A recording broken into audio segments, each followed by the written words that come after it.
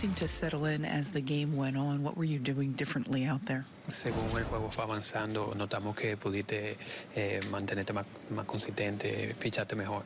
¿Cuál fue la diferencia al final del juego para ti?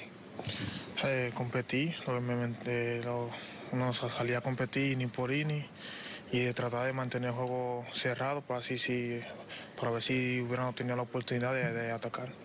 I just wanted to give my team a chance, wanted to keep competing there and wanted to keep the game close and give my team a chance, to win this game.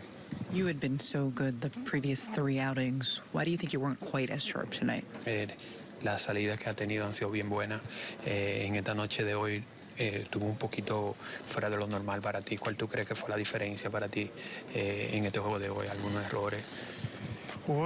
Creo que no, yo le daría el mérito a eso lo que tuvieron en los jonrones, ¿sabes? Fueron buenos picheos.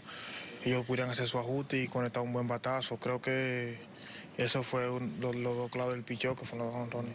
Sometimes you got to give credit to the other team. I feel like I made some good pitches there, but they were able to take advantage, and that's what happens at this level.